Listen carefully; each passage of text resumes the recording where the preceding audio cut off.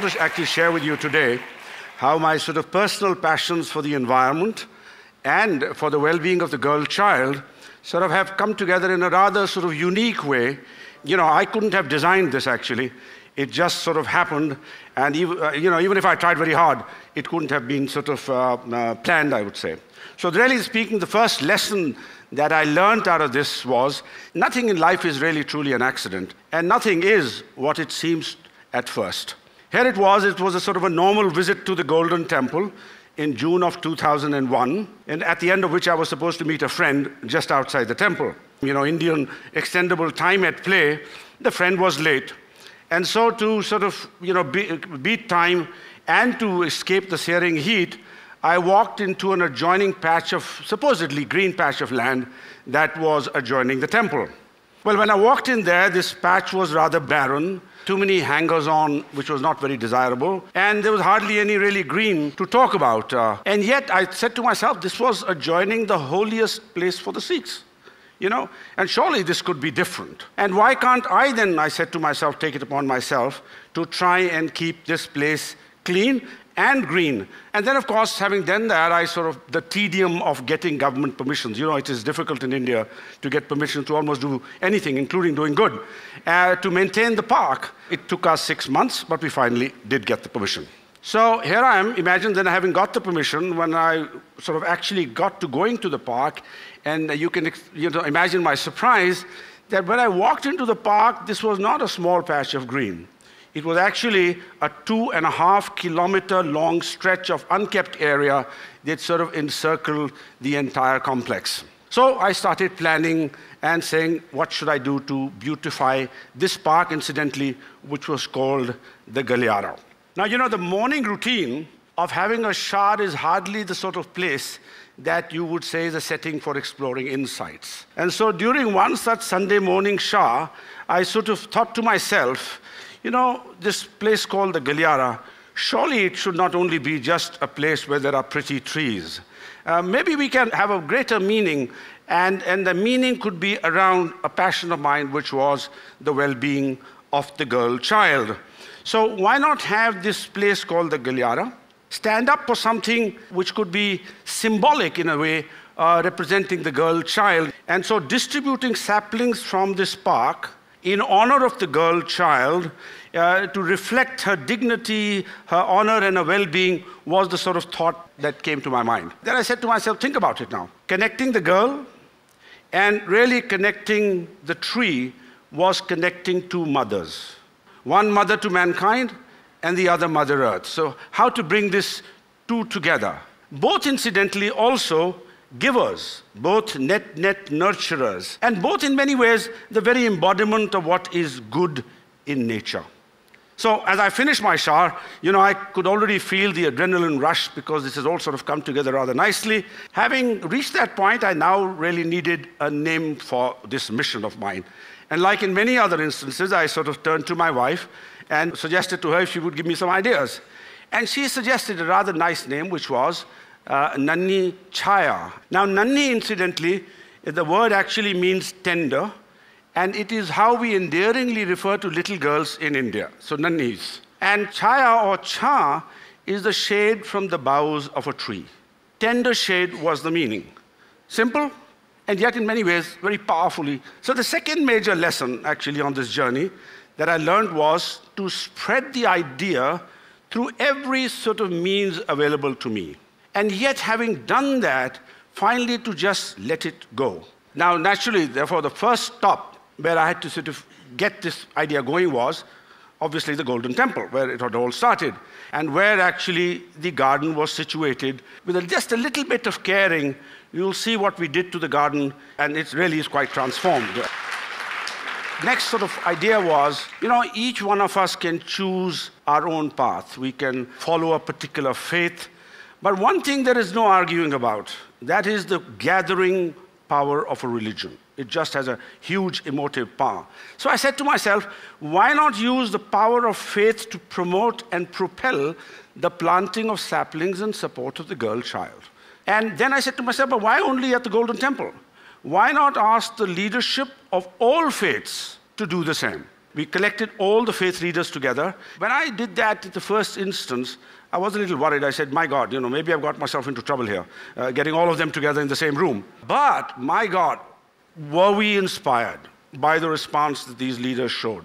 Each one of them, representing incidentally all the faiths. So, religious leaders of Christians, of Sikhs, of Hindus, of Muslims, of Jains and Jews, incidentally, they were all there. In fact, they not only supported, they quoted from scriptures. And some, rather sort of inspiringly, even wrote poetry in praise.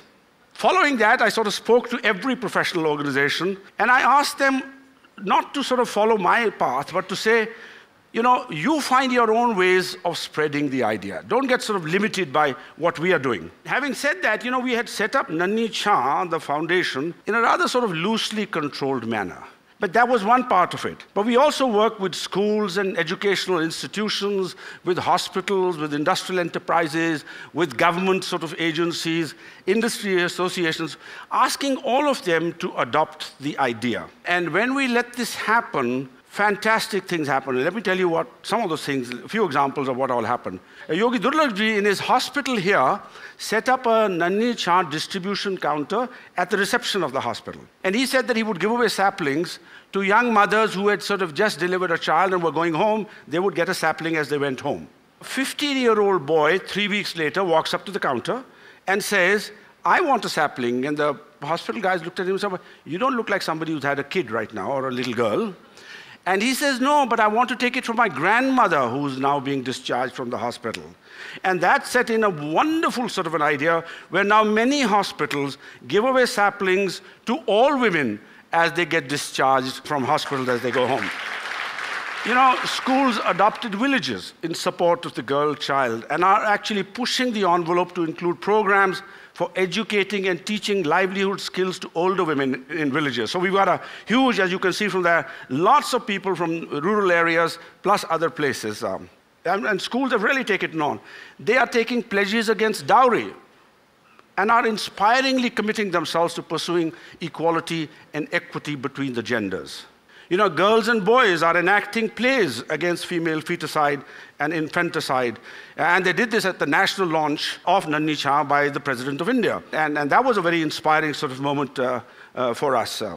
Now, girls from schools, incidentally, adopted by Nanhi Chhaan in Punjab and Rajasthan, spent a whole morning with America's First Lady, Michelle Obama, when she was in India. And their entire school, so inspired. I tell you, it was sort of life-changing for the institution. So, I think about it, think again now, here's a chance walk into a park. Because of a friend who was late, incubated an idea that is now, I would say, truly on gallop mode. So Nanhi Chhaan might have sort of germinated in my mind, but clearly it has taken a life of its own. And you know what? Now the wind has taken over. It's sort of ahead of us. We can't sort of keep pace. So the third major lesson that I learned was that the source of inspiration actually was always within me. It took me a little time to sort of discover it in a way. So what is it that prompts my concern for women? What is this sort of fundamental sense of equality that I implicitly feel must exist between the genders? I was for a long time the only son between 3 families, my father and his 2 younger brothers. And as a consequence, I really had 3 mothers, each sort of in a very significant and real way contributing to the person I am today. They honed me in ways that none of the fathers could. 4 sisters added to the female influence, but what was unique about our families at that time, there was absolutely no inequality between me and my sisters. I saw, how my set of mothers stood up to the men in matters that were really important, They sort of nurtured and cajoled and... These 3 mothers of mine, they sort of, nurtured, they cajoled, they supported, and most importantly, they took risks for us that I think men would find sort of rather difficult to do.